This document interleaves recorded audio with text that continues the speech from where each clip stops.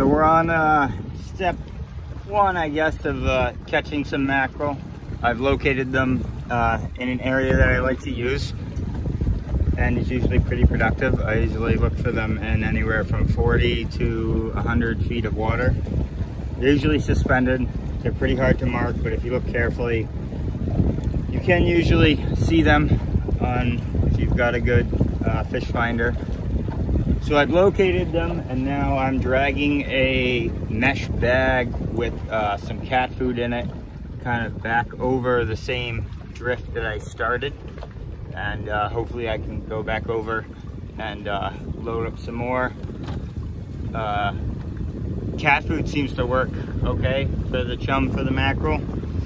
It's like 59 cents at the grocery store. It's non-perishable. I can keep it on the boat. Just bust it out whenever I want. I don't have to be messing with frozen chum.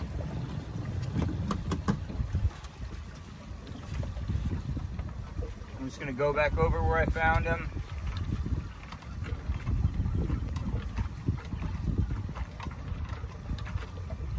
Leave it in the water while I move back over the same drift, and then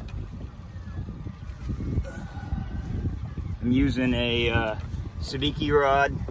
They're like 60 bucks or something for a good one, but definitely worth it. You have to kind of cut a couple hooks off to get it to fit back into the sabiki rod. But I use a diamond jig on the end